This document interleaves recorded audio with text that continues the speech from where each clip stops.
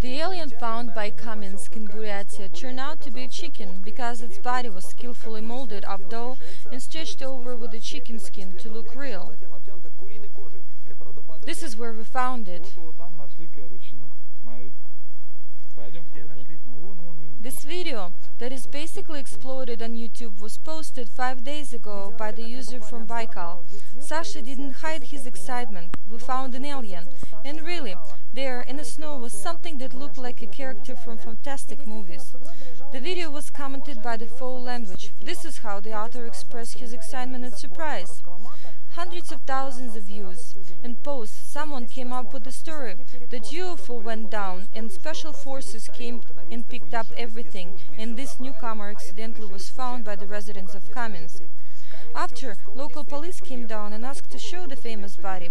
Two friends, 17 and 19 years old, admitted everything. They just decided to have fun. The law enforcement did a check for criminal intentions and took away the dummy as physical evidence.